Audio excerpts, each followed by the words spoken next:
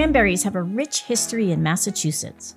This native berry is the state's #1 food crop and is grown by hundreds of cranberry farmers in the Southeast.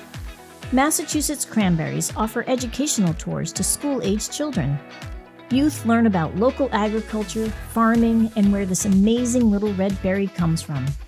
There are lots of hands-on activities, like separating fresh berries on a historic cranberry separator and building a bog in a cup to take home. We get the kids out in nature as they walk bogside through the cranberry farm and learn about the growing seasons from industry representatives. We discuss the unique history of how cranberries were first utilized to how they became a food crop. Each season brings a different focus with activities about the growing berry, including when it's ripe for harvest in the fall.